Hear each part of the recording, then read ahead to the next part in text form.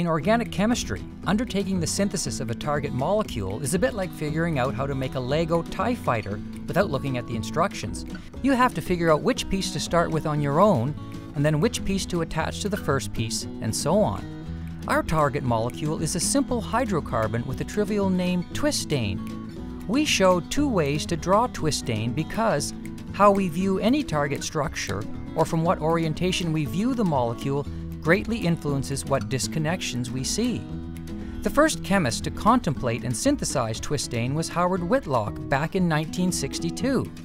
His retrosynthetic analysis came from looking at Twistane as a bicyclo-2,2,2 system joined by an ethano bridge.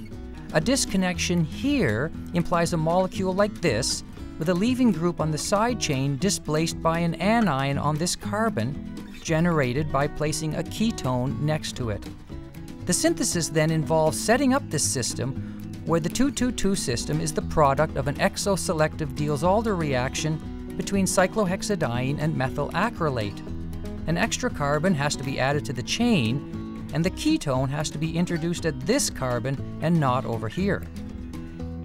Standard functional group interconversions allows us to add the single carbon by reduction of the ester with lithium aluminum hydride, converting the alcohol into the mesylate with methane sulfonyl chloride and pyridine, displacing the mesylate in an SN2 reaction with sodium cyanide, and finally hydrolysis of the nitrile in base to give the carboxylic acid.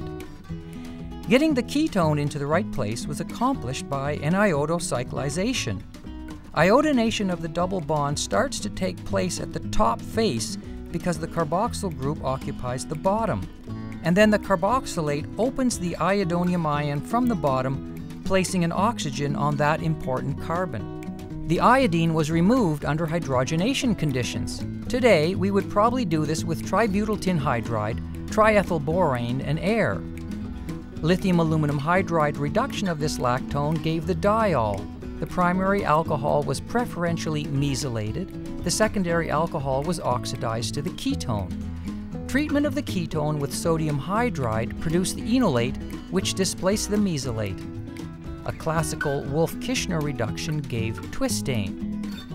A second synthesis of Twistane by Pierre de Longchamp involves a different disconnection.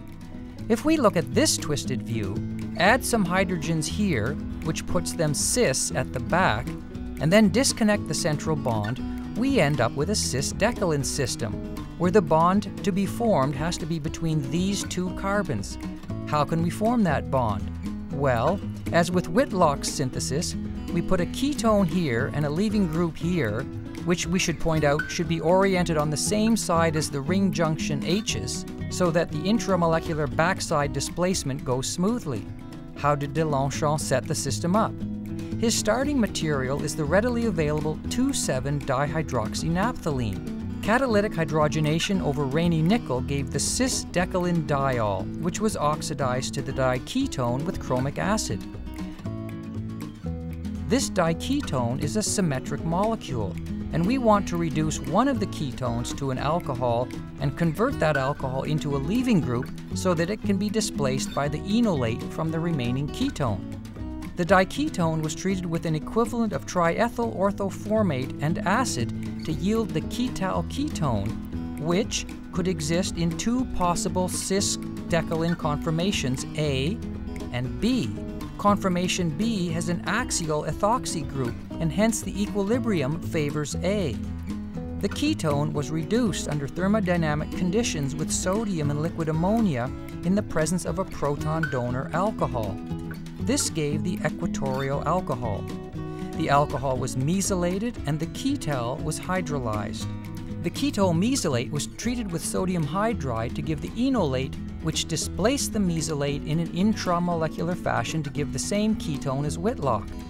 But de Longchamp deoxygenated it by forming the thioketal, followed by desulfurization with Raney nickel, which presumably gave a higher overall yield than the one-step Wolff-Kishner. So, we've seen two nifty syntheses of a neat molecule using second-year organic chemistry material. How do organic chemists figure out what reaction to use in synthesizing these complicated molecules? NO-dimethyl hydroxylamine hydrochloride. and react it with your favorite carboxylic acid derivative.